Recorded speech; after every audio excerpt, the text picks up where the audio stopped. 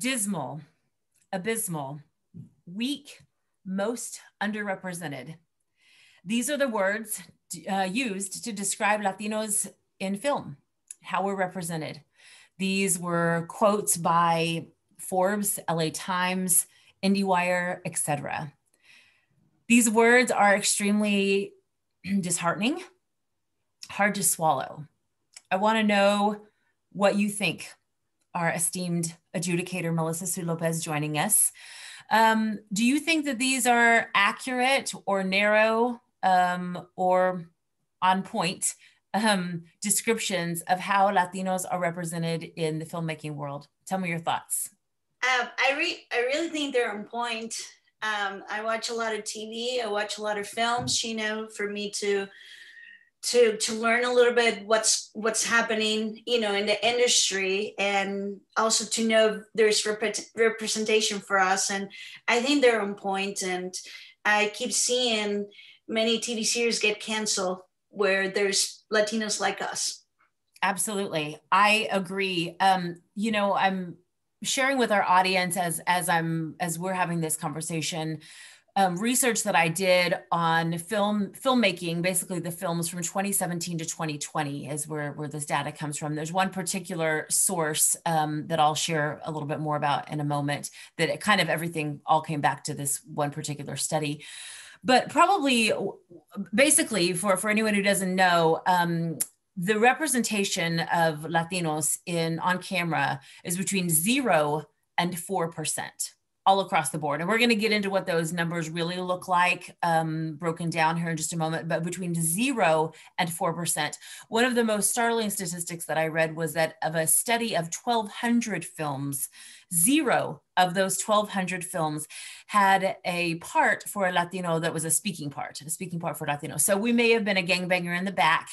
We may have been a maid. We may have been a prostitute. We may have been, you know, whatever. But we did not represent a speaking role on camera in 1,200 films in this particular study. And, you know, Melissa, you know, I've been doing films for 11 years, and I was not, I knew that the data that I found once I started this research was not going to be good. I mean, certainly, you know, I've been paying attention, but I didn't know it was going to be as abysmal as is it kind of shameful? Like, is it the word shameful? Like, yes. Yeah, absolutely. Absolutely. I think that's very accurate. I'm going to share just a little bit more information. And then again, I'd like to talk about some things in a little bit more detail. Between 2018 and 2020, our statistics have actually gone down. At one point, we were at 4.9% representation. The last study showed 4.5%. So again, under 5%. I mean, again, we're just between that 0 and that 4% all across the board of Latino film representation based upon 3,891 speaking characters. Out of those almost 4,000 speaking characters, Latinos represent less than 5% of that. Again, we're at an all-time low. A further breakdown, because you know, you may be saying, okay, ladies, well, I hear you, but I see some Latinos on screen, particularly Latinas, which again, we're going to get much more into gender in just a second. And you do, and I'm glad, and hooray for them. And some of those are some of my colleagues who I've had the pleasure of working with, and they're wonderful, kind humans, and they're doing great work, and they are doing everything that they can to bring integrity to those roles. So let me just pause before we talk about any other bad news and celebrate those. Please know that we love you. Shout out Zoe Saldana and some others that just, I know so many that I can name, and that are also not only just doing great artwork, but they're doing great artivist and activist work, America Ferreira and so many. And so let's please just take a moment to, of course, celebrate so many champions, Eva Longoria, many, many others. But let's talk about what roles we have been seeing on screen for the past few years. While celebrating those things, let's also break a few things down. So of 28% of those top billed Latino actors were portrayed as violent, nonviolent lawbreakers. So again, I'm not necessarily talking about the celebrities I just mentioned, but of those, 28% of those were portrayed as lawbreakers of some kind, whether they be violent or nonviolent. 62% were portrayed as being involved in some sort of organized crime. 62% organized crime. So again, it's hard to celebrate sometimes when we do get on-screen roles or we do get speaking roles, because again, what are we speaking about? How are we being portrayed? 17% were portrayed as poor. 13% were portrayed as uneducated. A mere 4%, again, we're going back to the 0 to 4% here, were represented in thriving high-level STEM or STEAM careers. So, you know, what saddens me about that, Melissa, is that what it tells me is that when someone sees a Latino on screen, and as we know, we as Latinas, we look every kind of way, dark skin, deep skin, beautiful, our melanin is all across the board, our hair colors across the board, all those kinds of things. But at the end of the day, when audiences are seeing Latinos on screen, their expectation must be low. And that's what I think really breaks my heart about this data that I'm sharing. And as we get into this conversation, the last thing that I want, Melissa, is for people to have a low expectation of what they're going to see on screen, how we're going to perform, how we're going to represent the community, what our day-to-day lives are really like, and all those kinds of things. And as you know, whether you're a filmmaker or a film consumer, I mean, we're all consume media, right? Mm-hmm. We have an expectation going into, when we see something on screen or we hear a Latino name or something like that. What would you say as a filmmaker, to that? What would your response be to just that low expectation of us? It has to do a lot with leadership. Look what, for 4 years, what a very top leader, our past president said about us. Sure. And I think that's where everything starts, from the person that it's on top, how they see us, sure. Because in everything I have encountered and seen, it's about who has the most power. And the one that has the most power is the one who controls. Sure. And money talks, right? So money moves many things. Absolutely. So for me, it's like, I'm so happy that hopefully things are going to start a little bit, the changings. And yes. Like you said, many of Latino actors had started, have like tried to open doors for us. And I really thank them, because it's the hardest thing, to be able to change people's minds, to society has taught us differently than what really it is sometimes. Absolutely. Well, and if I can interject really quickly, not to interrupt you, but I think that it's so important to talk about the actors that we talked about and to emphasize what you just said. But let's also talk about, and especially as it comes to leadership, leadership within the realm of the writers, the producers, the casting directors, all of that kind of thing. And I do want to obviously talk about writing, because again, I feel like you're such a storyteller, whether it's from a documentary standpoint or a narrative standpoint or whatever.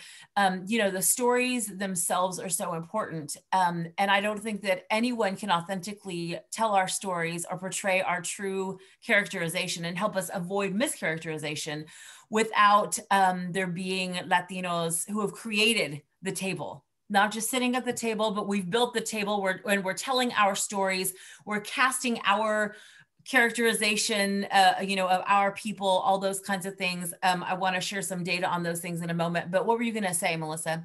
The best example, okay, it's Zoe Sandala, right? You mentioned her. She portrayed one of the best singers ever, the Black singer, and they give her such a hard time. She had to go, like right now I'm doing, to say, I'm sorry, it has been the most regret I have ever done in my career. I'm like, no, does people, they're ignorant. There's a lot of ignorance in this world, because I'm like, us Latinos are Black too. Black.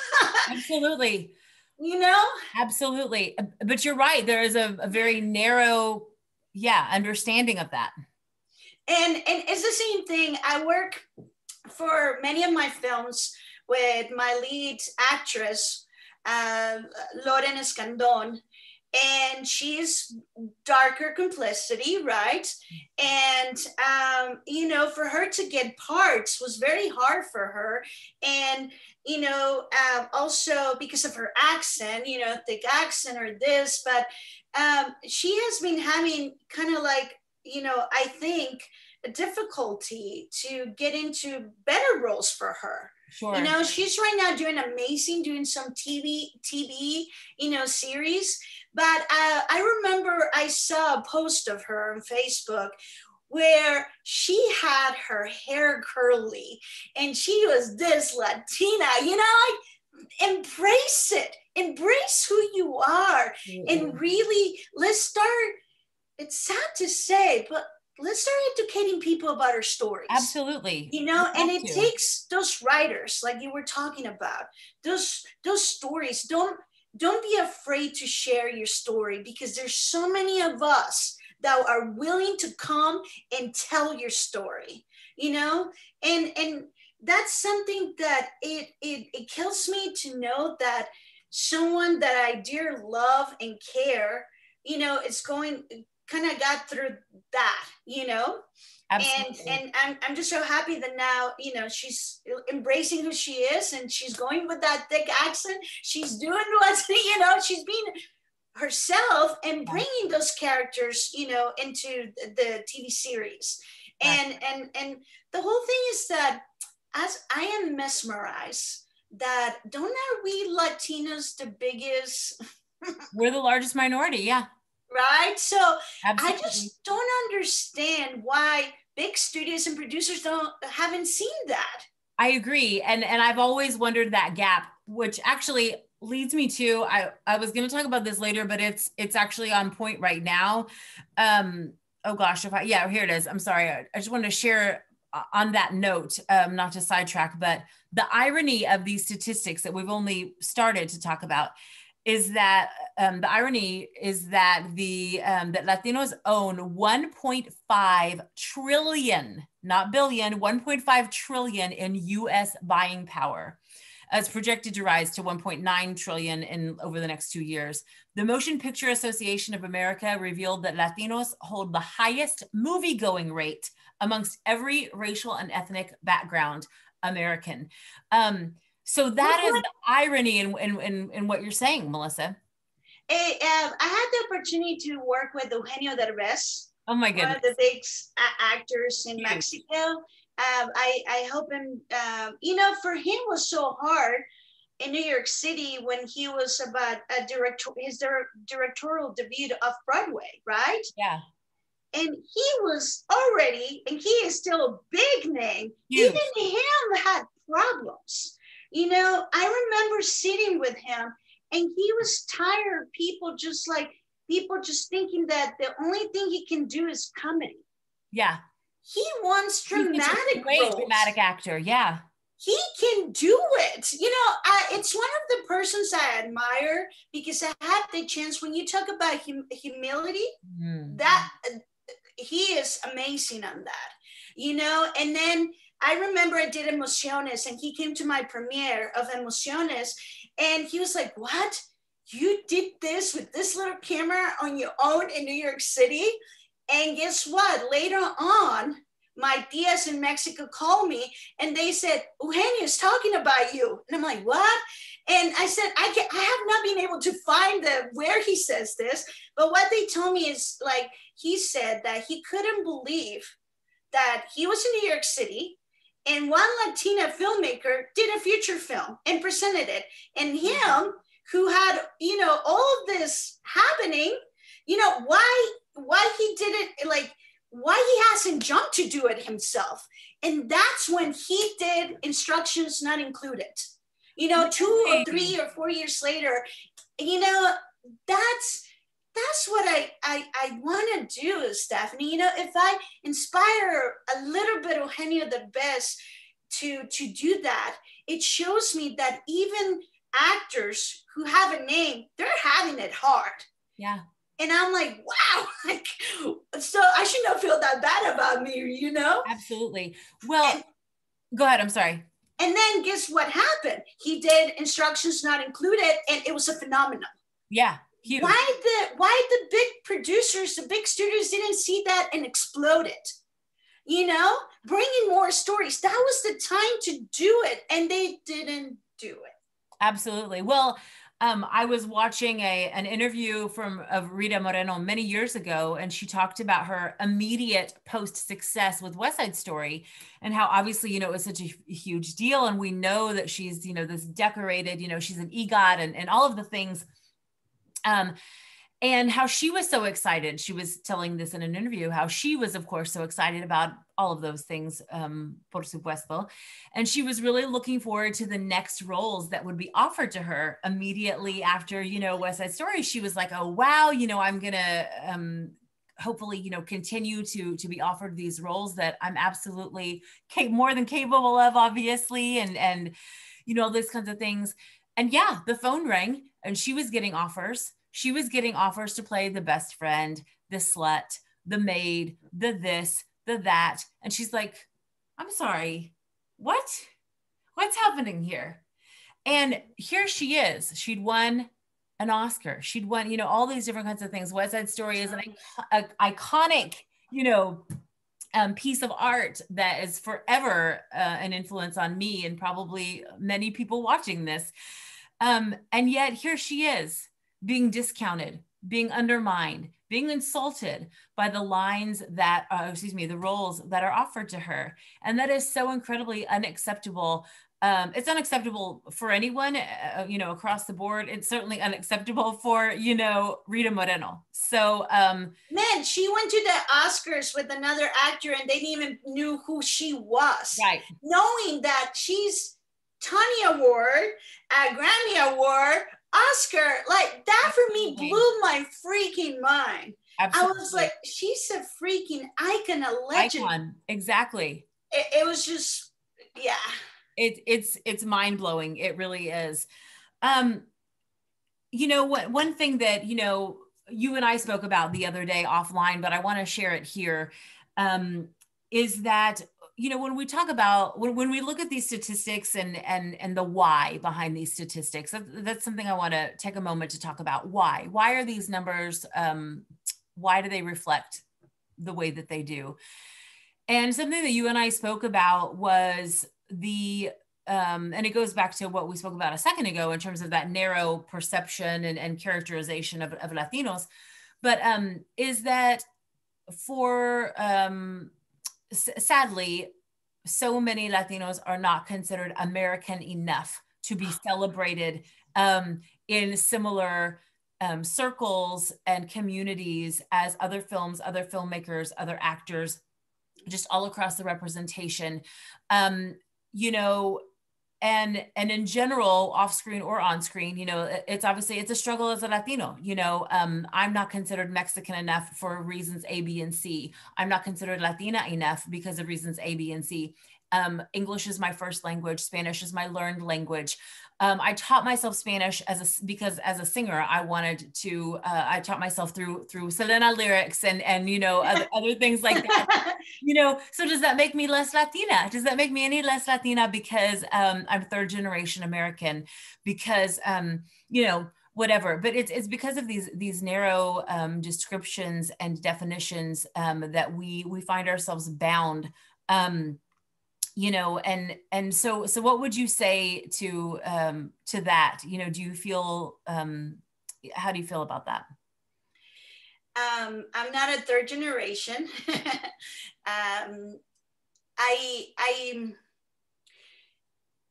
I just feel that what our past history has taught us over and over and over again, it comes again to acknowledging people's work, right?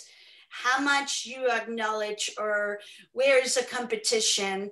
Are we gonna be, if we give this opportunity to someone, then we're gonna be less, and for so many generations, there's been this frightening, I think is the word, to share who we are. Like in my documentary, I find out about Gomez, a sergeant who was the same caliber as Jorge Otero, right? He will never speak Spanish. And so many soldiers that spoke Spanish were mad at him. But we had to understand that that's what he was taught, that if you spoke the language, you will be in trouble. Yes. Right? Yes. And even though we're the largest minority, there's still discrimination, Stephanie, you know? Absolutely.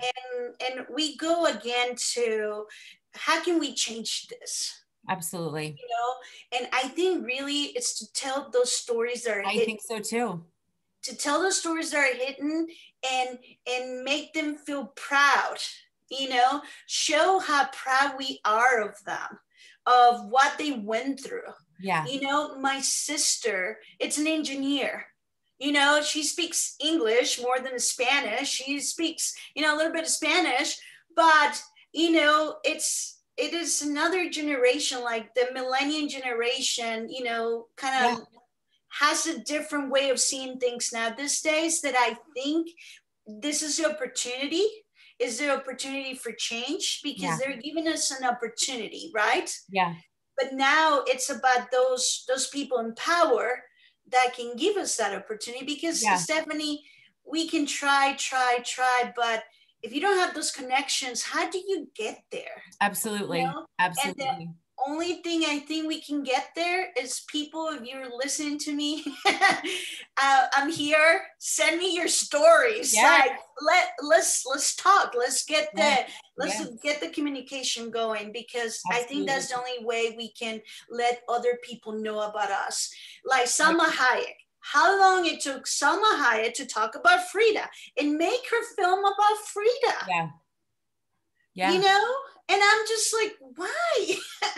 I just think, you know, I hope that we filmmakers can really don't just make movies for making movies, you know, like let's really do a research. Let's really find those stories that are good for all of us. I love that. Our culture, that shows who we are. Absolutely. And yes, of course, nobody's perfect. Nobody, you know, there's bad people, there's good people, there's evil, there's, you know, it's going to happen. But I think now the producers, if you're hearing me, producers, directors, writers, come on, let's do it. We can do it. And I think that's the only way we can make it happen. I agree. Thank you so much for sharing that. Speaking of those different roles, you know, the writers, the directors, you know, all of the different roles besides acting that we already talked about, I want to share a little bit of this information that I thought was really interesting. When a Latino director was attached to a film, the percentage of Latino characters on screen climbed from that 4% to 13%. The 13 may not seem really high, but boy, it's better than 4. So when a Latino director, exactly. When a Latino director was associated with a film, the representation of Latino characters climbed from 4% to 13%. When a Latino producer was attached to a film, the percentage of Latino characters on screen climbed from 4% to 9%. When a Latino casting director was attached to a film, the percentage of Latino characters on screen climbed from 4% to 10%. So when we repeat representation matters, which by the way, if you follow me on social media at Stephanie Levos, everywhere where there's social media, I'm always posting things about representation matters, because it does. But what I find very poignant in the information that I just shared, the research that I did, is that when we repeat representation matters, we're clearly claiming that visibility is vital. And I would also echo with resounding relevance that representation reflects. So if representation matters, then we have to find a way to become visible, authentically visible, and then reflect. And so you know, that's why it's so important to do things like, to be involved with things like this film festival, like the Film Institute that's a part of the festival, you know, building a future and equipping our young filmmakers with the resources that they need to share these stories, because that's the only way that these numbers change, Melissa, right? It's the only way that these numbers change is to build the next generation of Latino filmmakers, again, across the board, from screenwriting to post-production and everything in between. That's the only way we change our stories, is to get us in those places, to tell our stories and to, you know, not only help each other. Of course, we want to help each other. That's what this conversation is very much about.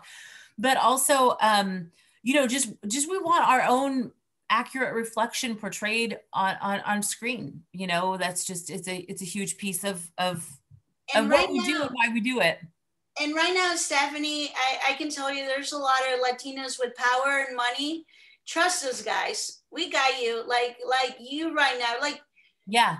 everything needs money, Stephanie. You Yes. know, you don't have the money, you cannot do it, to be Sure. honest. Sure. You know, like I have made my films with the $500 camera, my documentary, right? If I had the support of someone that believed in my project, that, you know, then it will look way better. Yeah. You know, that's what I have been seeing in festivals. Like, you see people that already have companies and money behind them, and it's wow. And then you see someone like me, passionate with a story that's incredible, but then you look at it and you're like, if you only had a little bit more money. Yeah. Can you imagine? Right. Yes. Yes, absolutely. Melissa, I want to shift the latter part of our conversation into what I think is probably the most important piece of having you with us, particularly this year, as always, and we always thank you for your support. I want to talk about the role of gender in filmmaking, particularly being a Latina.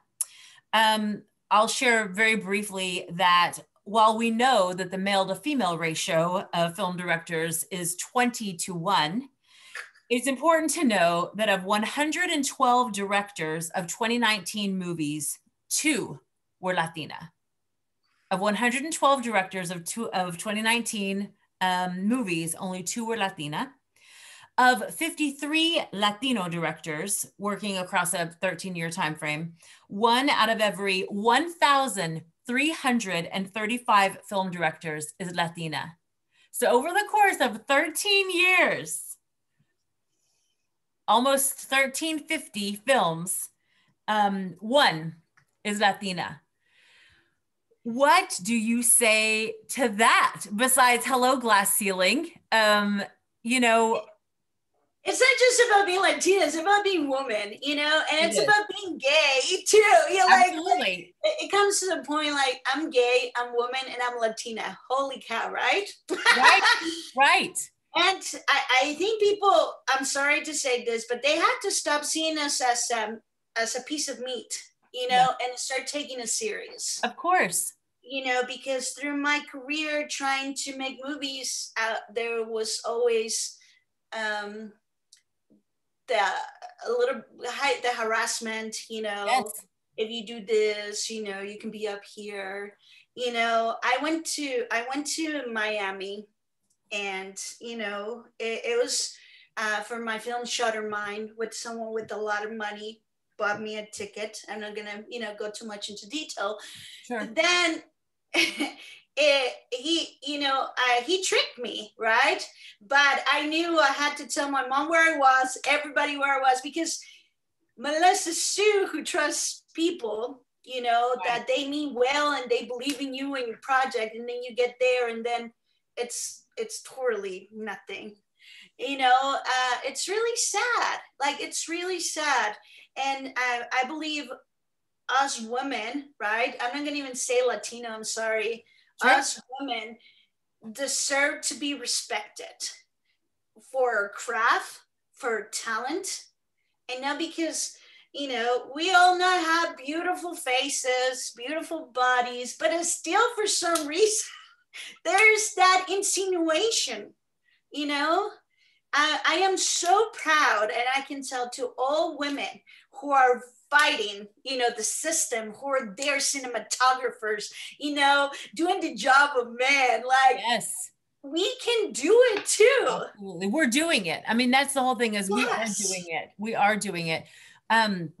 No, you're absolutely right. You know, and it goes back to also, you know, what I said a moment ago about the other roles. Well, all the roles. I mean, we just have to find our way into these roles so that we can change the narrative, and just not back down.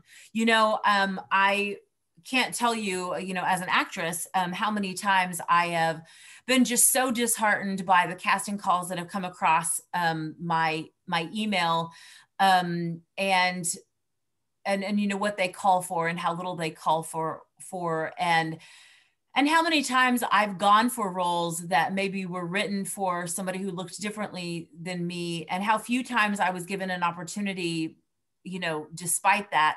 Every time that happened, it was amazing and worth it. And shout out to those directors and casting directors who gave me a chance to embody a role beyond the stereotypical Latina role, you know, and that sort of thing. And I think it's just it's really hard. You know, we have to believe in the vastness of our characters too, Melissa. You know, and I think that, again, I'm speaking more from the role of an actress, but for me, as I have been a producer, director, a writer, you know, I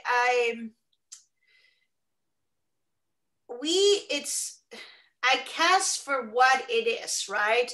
I want it to be as truthful to the story as I need to be. I love raw and personal, in your face things, right? So, like we talked before, we come against society has put us in a bubble that's who we are and what we do. Right.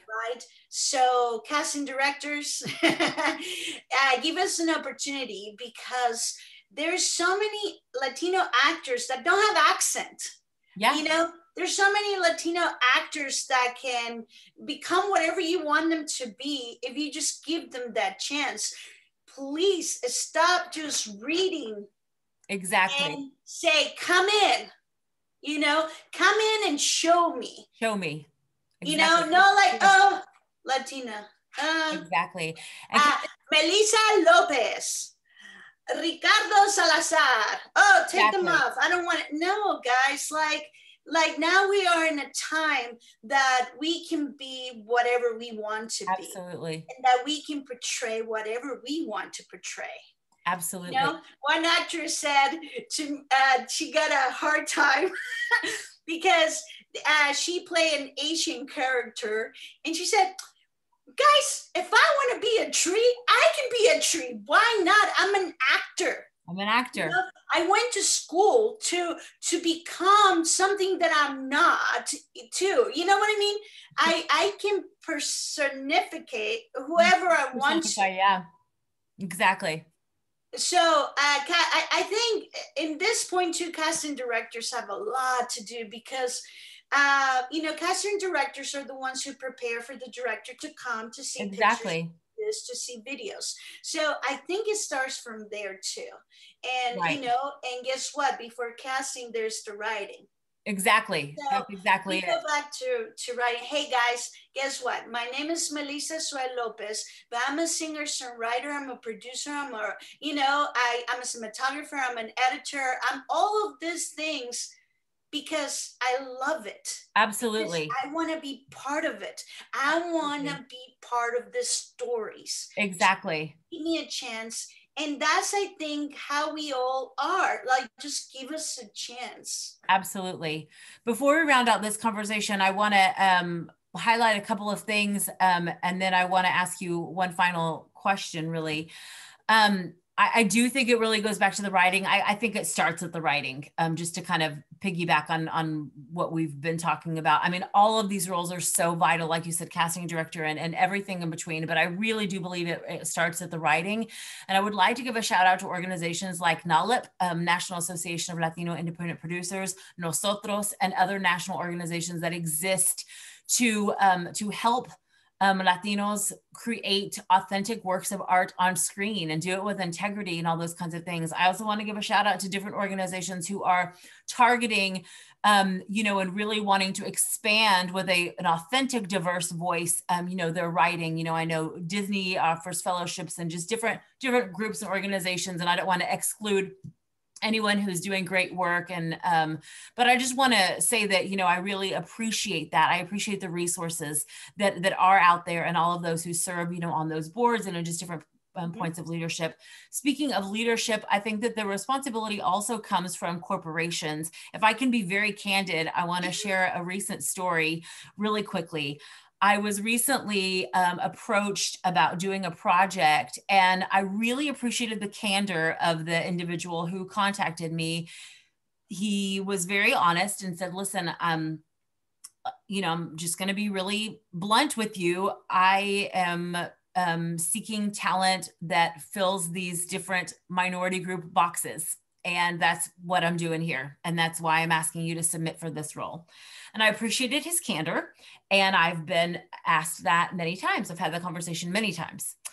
And I submitted multiple pieces of work for this potential opportunity, ranging across the board from my animation voice to my English forward voice to my Spanish accent forward voice, multiple languages, a wide variety.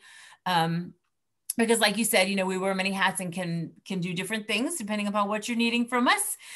And I was not selected, and he did not give me feedback. And I obviously assume positive intent, and there's no hard feelings whatsoever. But it reminded me, I'm sharing this story only because it reminded me of several previous incidents where the exact same thing had happened. And in those cases, not in this last, would have been in those previous ones, the contact was very candid with me and said, you didn't sound ethnic enough.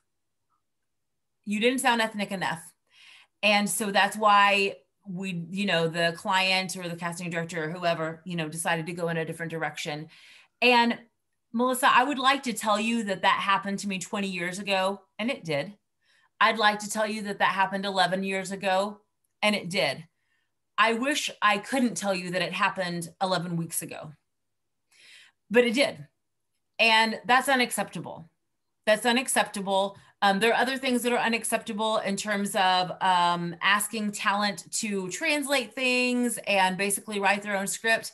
I'm sorry, if a major company comes to me and wants me as their talent, they're not going to just give me bullet points of data and ask me to write my own script. They're going to have someone on staff who is going to write this comprehensive script in the language in which it's consumed. It's going to be relevant, and it's going to be all those kinds of things. Why in the world would you ask me to write my own script?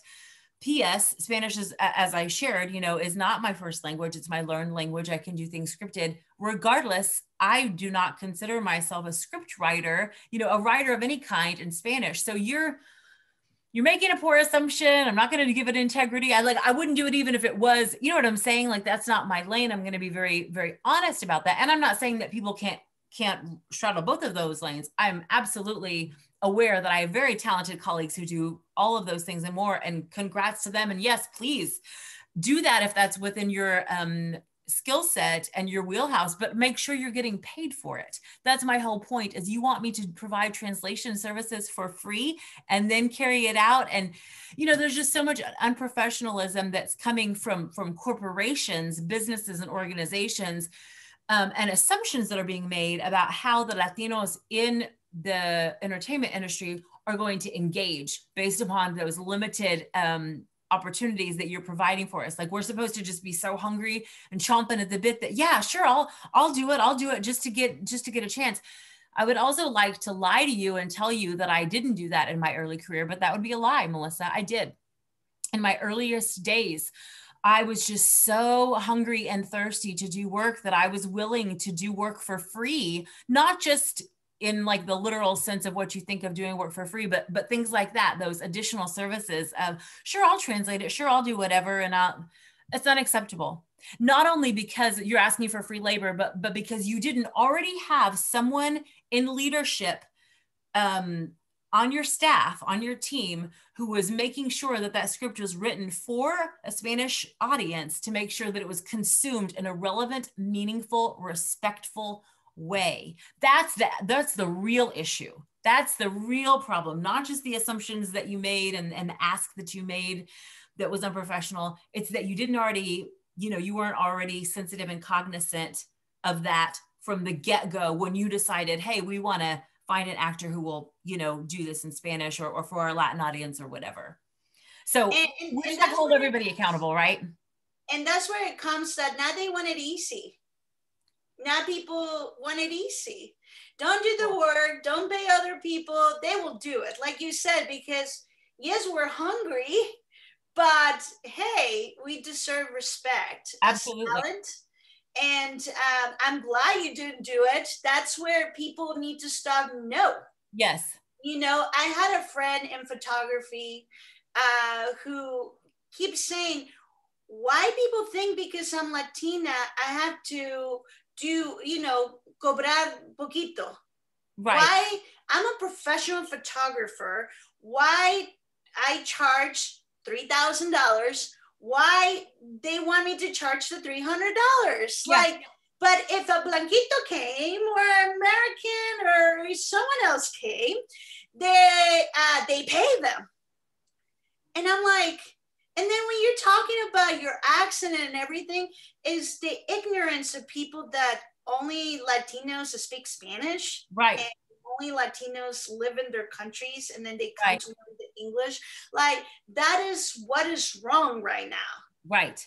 Absolutely. You grew up here. I have my best friend who grew up here. She speaks fluent English without any accent. Right. And it goes back to ignorance. But is it, my question is it us that have to educate them? Right. Well, there's responsibility all across the board, all across the board. I do have to say one quick thing, and then I want to ask you our final question. Yes. I do love it when situations work out like this. One of the roles that I played that the entire piece, I spoke with a soft Mexican influenced Spanish accent. I love that entire piece of work. I was portraying a character who was a doctor, so incredibly well educated, and I loved that I was able to give to marry, hopefully, that characterization of this extremely intelligent, fine doctor who also spoke with an accent, and she was equally capable and powerful and amazing, and so I love it when roles like that. But that goes back to the writing, right? The author wrote that character as this strong, beautiful, amazing, powerful doctor, and encompassing all of these things, including her heritage, reflecting her heritage. And it comes to my project, the one I'm working, right? Yeah. We want a male soldier narrating this, or very firm and very like for museum, for this and for that. And I'm like, but a man didn't do this research, a man didn't took 2 years to really go dig into this. Mm-hmm. Why us women had to give that up for men to do it? Because that's why everybody is used to. Yeah. Let's do this, guys. Let's change the talk. A woman has a firm voice. Yeah. A woman has that voice that inspires. Yes. A woman has that voice of passion. You don't have to be a male to be strong. Absolutely. This. Absolutely. A woman with just a look can show you what is being strong. Mm-hmm. What is, and that is when me, as a creator, yes, right, I said no. Mm-hmm. That's when we talk about the leadership. That's right. I said, I want a woman's voice. I want a voice to narrate this freaking amazing story of a sergeant who gave the life for his soldiers. Mm-hmm. Everything he did was for his soldiers. Do you know what a mother does for his kids? Mm-hmm. What a mother does for her husband?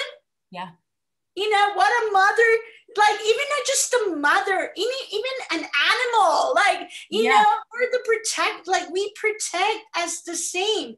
Like, you know, let's go for that equality, guys. Absolutely. You know, I want to end with that. Please. Let's go for equality. I'm not just a name. I'm not just a color. Mhm. I'm not just a gender.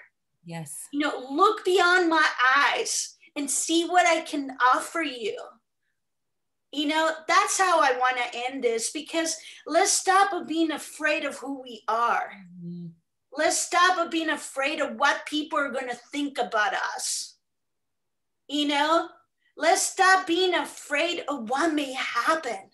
Absolutely. Let's live the present and go for it with that stand, with our chin up, no matter who you are, woman, man, whatever you are. You know, let's make a difference together in community. It is when you talk about organizations, you know, I ask those organizations to support, you know, and not just monetary, like they're Right. doing, you know, they're doing sessions, you know, like continue doing that, guys. And when you see something, go for it too. Don't be afraid of what other people are going to think. Guys, I'm fighting for a Medal of Honor. I'm fighting for a Valor's Unit Award to people that they took their valor away and gave it to someone else. You know, it's just, it's going to be tough. I'm not going to tell you it's going to be easy, but sometimes the toughest at the end, man, if it happens, it's awesome. Absolutely. Melissa, thank you so much for sharing your personal stories and your encouragement, and the message that you're leaving with our audience is so important, and I just really appreciate you sharing it. You know, your voice carries so much weight, Melissa. And by the way, audience, if you don't already, or if you're not already as familiar with Melissa Sue Lopez's work, I encourage you to get to know her, get to know her works, get to know her passions on an even deeper level. And I agree 1,000%. It is about equality for all marginalized. We have to advocate for each other. I've been doing a lot of research recently on allyship, and that's a path I want to continue going down, and equality as well as equity. You know, going back to that, you know, the idea of, you know, if you build a longer table, you know, and that sort of thing, and just that whole idea of building equity along with equality is so important. Thank you so much for your time and your talent and your passion, particularly as you have served the Oklahoma City Latino film community by serving as a judge. We are so honored to have you with us, and to just help our community grow. It's so exciting that the Oklahoma City film community is thriving and growing. And Oh, so, I heard a new studio oh and my everything. goodness, It's there's like so many exciting exciting. things happening. There are. And so we're just excited to be a part of that, and again help build you know, build the film community here. So thank you, Melissa. Stephanie, thank you for the interview. And I want to say thank you for the Cine Latino. It is so important, you know, to showcase the work of other Latinos, to learn from each other, to know that, you know, it can happen. And thank you for giving us a voice. You know, for so many years, for so many decades, we haven't had the opportunity to have this. So for me, I just want to thank the Cine Latino Film Festival for allowing me just to share a little bit of me, and, you know, to hopefully you know, the only thing I always wanted to do with my career is to encourage others, you know, that to be an example at one point or another, and be an inspiration that, guys, if I'm able to do this, you can too. Absolutely. Yes. And just huge shout out to Rogelio Almeida, who is just the godfather, the grandfather, the padre of everything OKCine Latino. You know, it's all because of his passion and his hard work and his leadership, and all of that. So, Well, Melissa Sue, thank you again so much. I look forward to continuing to hear all the wonderful things that are going on with your career. Much love to you and your family. And we just look forward to the future for all of us. Thank you so much, Steph. Thank you. Bye-bye. Bye-bye.